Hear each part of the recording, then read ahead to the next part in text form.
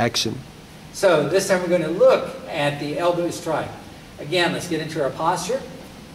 Okay, now if we use the front elbow, that would be smashing against the person, and we just literally recoil it in and then snap it out like that.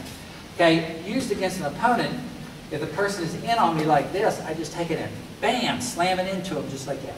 So, and you can get a lot of power by doing that. So here we are in our fighting posture. So our left jabbing elbow is just fired out like that.